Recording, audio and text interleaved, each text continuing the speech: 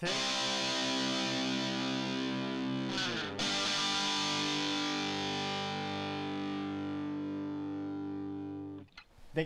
going over to the business blunder of the day, you have Delta forced to land a plane because of maggots in the overhead bin. And I'm not using a pejorative term like someone is being a maggot. No, I mean the actual bug.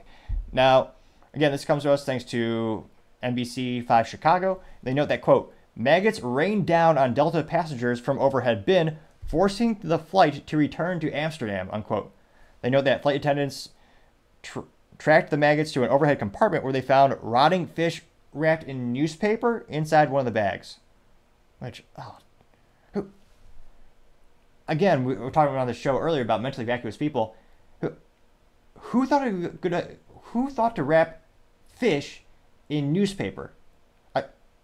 Do they not understand hygiene or basic biology of how food breaks down? That's almost unfathomably stupid. Now, they note that, I just can't believe it. So it was going, I guess we shouldn't be too surprised. The flight was headed to Detroit from Amsterdam when the plane was forced to turn around after an hour after departing. And Pastor Philip Scott says, quote, told WJBK TV in Detroit, during the flight, he looked across the aisle and saw freaking out as maggots fell on top of a woman. The woman, Scott said, was trying to kind of fight off the maggots, unquote, which I don't know how you do that.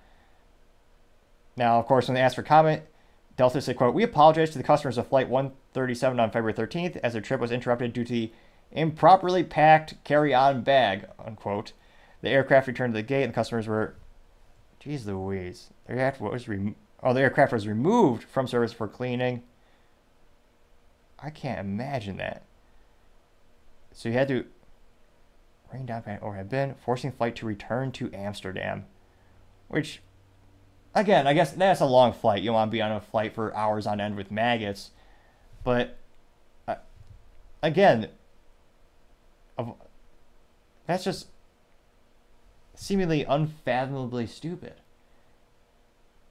How do you bring on the fish?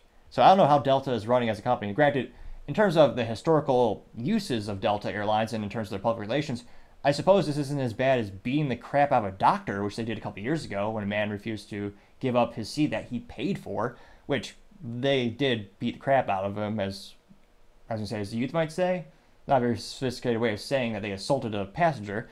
So that was pretty bad PR. This is not worse, but again, not good business practices to allow that type of thing on the plane. And then, yeah, now you hit all these hundreds. Again, there's quite a few people who fly on the plane. It's not just 12 people. It's not a private plane.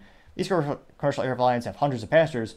You ruined all their trip and, shoot, ruined their day. Now, if they do the right thing, they have to pay for vouchers in terms of if they need to stay for a hotel or transportation to get to a hotel. So needless to say, having maggots on the plane, that is certainly the business blunder of the day. Thank you, everyone, for taking the time to tune in again. We're trying to get to 4,000 subscribers by the end of February, so if you click that button, I greatly appreciate it. Also, sharing the video is a great way to assist me growing the audience, and giving a thumbs up, thumbs down, or just leaving a comment gives me some additional feedback on how I can make the show better and better.